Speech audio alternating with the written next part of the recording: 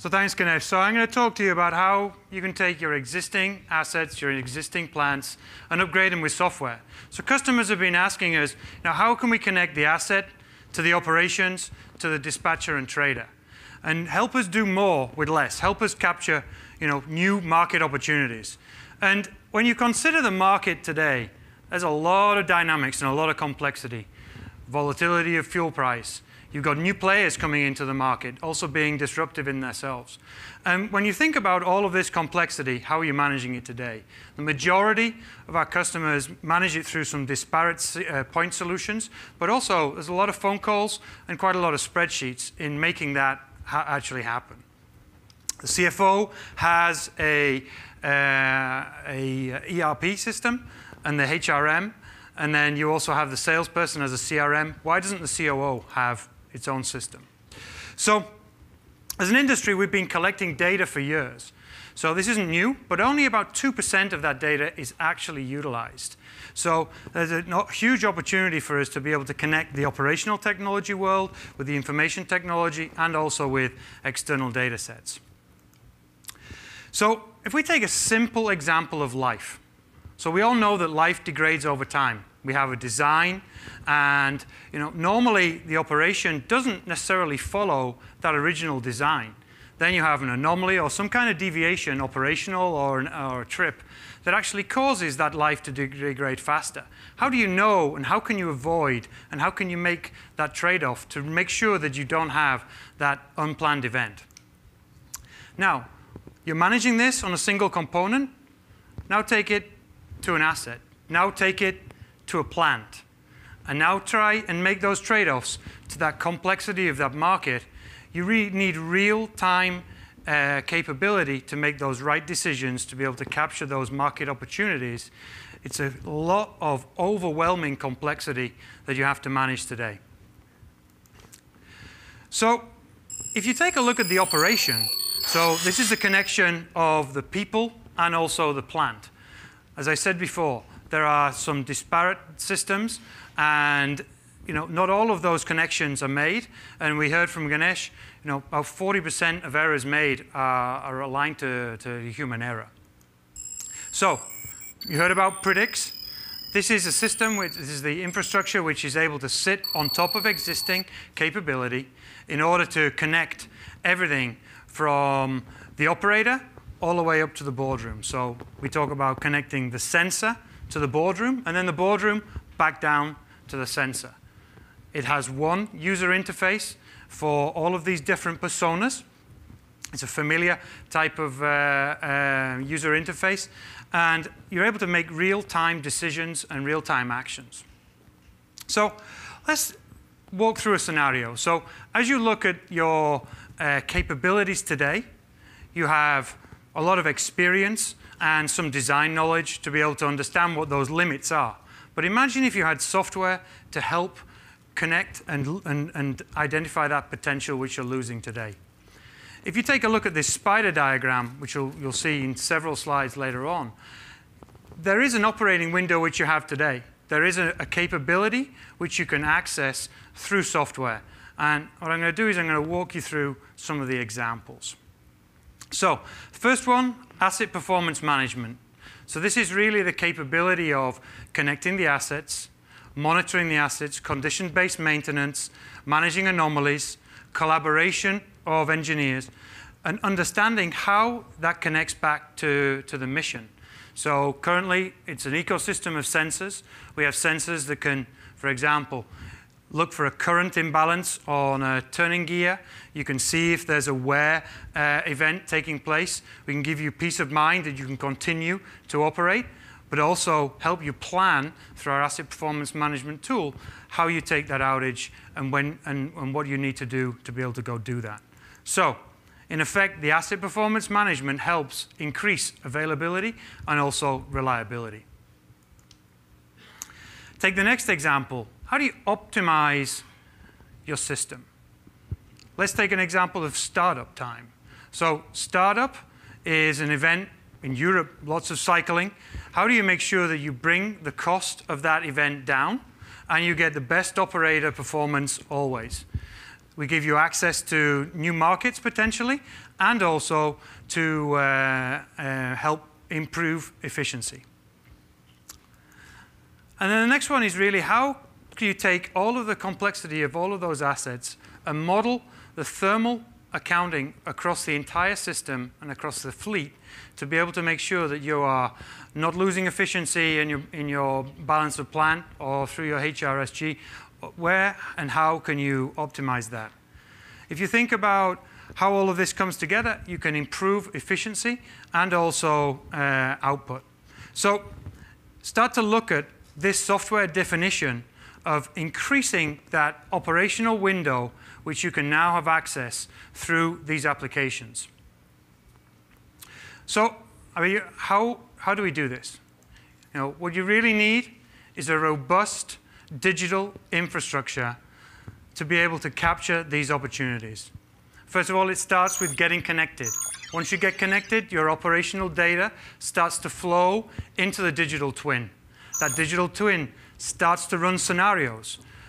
What is the external data sets that you need to look at, whether it's humidity or it's market pricing, and how do you optimize that? Let the model run the simulations to actually define what that perfect configuration should be. Next, you know, predict maintenance issues and locate some of those early precursors of failures. Don't just turn the check engine light on and say, hey, we have to tell them how many more miles you can go. When will that maintenance occur? How do you make sure that you're ready to be able to do that maintenance? There are a lot of questions that can potentially be answered now. Imagine if you could make real-time trade-offs. So can I push the unit more to be able to take advantage of an opportunity in the marketplace? Can I take out spinning reserve that's costing me, you know, a significant amount of cost? The operators currently today limit some of that capability as we see it. The digital twin answers these questions. This is hugely transformative for our industry. If we take a look at how we can understand the physics-based part of our components and really allow you to be more flexible. Flexibility is a huge challenge for the industry. These units are going through significant cycles, and how do you make sure that you understand the real impact for reliability, for cost, for availability in those kind of dynamics? And if you take a look at the fleet, you can manage this in one single plant, and now you can compare it to the rest of the fleet. You can look for best practices. You can look for areas where the operation can be leveraged from one plant to the other and start to manage your fleet through managing through the digital twin. So I'd say data efficiencies have been tolerated for some time in the industry. You know, our world is changing drastically. There's a lot of opportunity still within the market, and what we've seen from our validation customers so far through ability to capture new opportunities in the marketplace, to be able to improve efficiency, whether it's in startup or in a load following operation, reduction of unplanned downtime, and also reduction of operation and maintenance costs. We have evaluated there's about $50 million worth of economic value that can be captured on an average of a 500 megawatt block. So with that, what I'm going to do is I'm going to go through a very brief demonstration. So Aaron is here to help me walk through this demonstration of what the actual tool does. So I'm actually going to be the trader, the VP of trading, and I receive a notification on my watch saying, hey, you have a market opportunity next week. So let's go take a look. So if we move to the tool. Here we're in the tool, and just before I go through the details, this is based on operational and external data that is all visible through different lenses. So we're going to start with the VP of trading, or the trader, as they would see this information. So in here you can see the actual financials, so you can see revenue, projected costs. We can also see the California LMP pricing forecast as we see go out. If you scroll down, the line represents the potential pricing as we see in an estimate on the future within this particular zone. The blue bar is how we actually performed. The red bar is the current actual capability available to bid into the market. And the green is our nameplate capability. So what we see is that there's a gap on capacity, nameplate capacity, and actual production. Now, in these previous days, there isn't really an issue, but we do see a market opportunity on Thursday. So let's go see. So now we send a notification to the asset manager. And so this is the screen the asset manager sees. So they're managing all of these different plants. And we see that the Coloma plant has a red dot, so it's below target. And we also see for output and also for heat rate. So let's go take a look at what that means. So we drill down, and we can see that we have 3 plants here. And then if we drill down again, we can take a look at which of the blocks is really causing us the problem. So we have one of the blocks producing 325, and it's actually significantly below target. So now we can go in and have a look. And what we see here we see that the expected output, there's going to be an uptick on the 5th of October. That's because we have some activities planned. So you see the little dot? If you scroll down, we can see that we have an activity, an online water wash planned for the 5th. And let's go down. And in order to improve heat rate, we have several other activities that we have planned. So now you can start to see and forecast how this is going to affect the output and heat rate of my equipment. So now let's go to the plant manager. But while we do that, we get an alert from our APM system, which says, hey, you've got an issue. You know, you've got a gas valve leak, and you've got to take care of it. And if we scroll down, we can see that there's an action. Now, this action could have been put in by one of the customer engineers, or could have been put in from a GE engineer. But it's been dispositioned that we need to take an action within 3 days. So now I have 2 issues. I've got to try and bring forward one of the activity. So if we go to the timeline, so now we go to the same asset, and we go to its timeline. So we can see all of the activities planned for this timeline.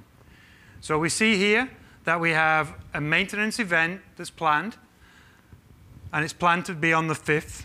We scroll down, we can see that we had this analytical alert, which was dispositioned, and we also have to take care of that. So now let's go and see if we can reschedule.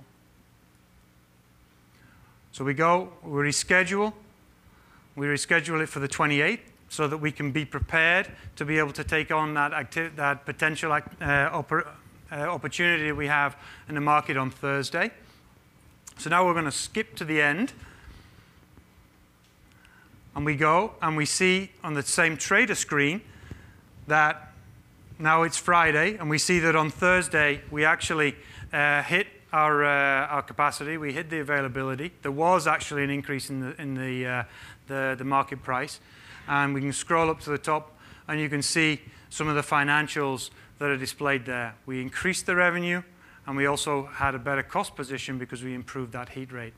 This is a very, very brief overview of some of the capability that we have today, and I encourage you to join us over in the tech hall to have a deeper dive of what we can do and what we're doing actually right now. So, Aaron, thanks very much.